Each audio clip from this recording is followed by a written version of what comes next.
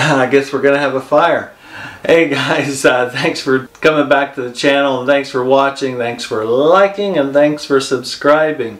I am trying to record this while my son is watching Frozen upstairs, and I'm trying to avoid YouTube of knocking this video out because we might capture one of the musical songs during the movie. So I hope this works, and let's dive in. We are going to look at the ultimate astrophotography setup, optimizing the iOptron Skyguider Pro mount. If you watched part 2 on the ultimate astrophotography setup, you remember me talking about one of the weaknesses of the mount, and that is the declination backlash that is a result of the way they have configured this declination adapter and the dovetail clamp. Could you work around it? Could you work with it? I have for a couple of months. Is there a better alternative? Yes.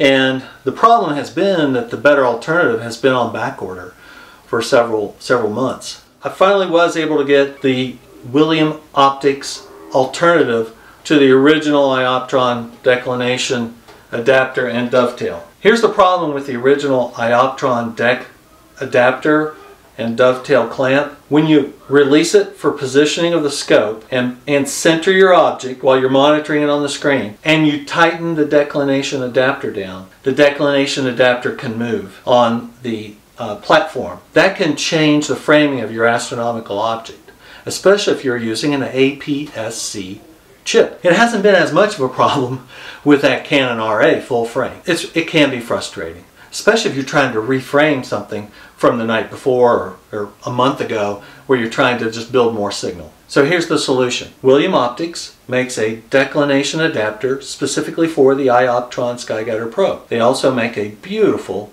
declination clamp for the dovetail. And you can see here, when you loosen this screw, position the scope, and tighten it back down,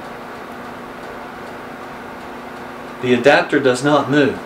It will not reposition your astronomical framing. And when you look here, you can see that the dovetail clamp is much more robust. It has a machined aluminum knob. The entire contact area is much bigger. So this is a much more robust. This is about $90 plus shipping for these two pieces. So unfortunately, to optimize your ultimate portable astrophotography setup, you're gonna have to spend a little bit extra money. Here's what it looks like on the web. Here's your order. I'll put a direct link to William Optics in the comment section below. But I just wanted to revisit the ultimate astrophotography setup.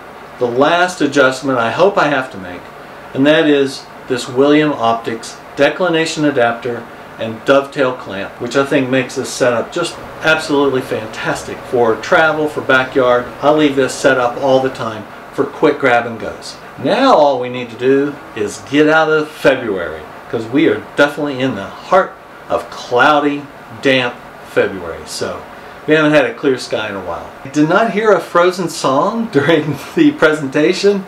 I hope this all works out. Thank you for joining me. Thank you for watching. Thank you for subscribing.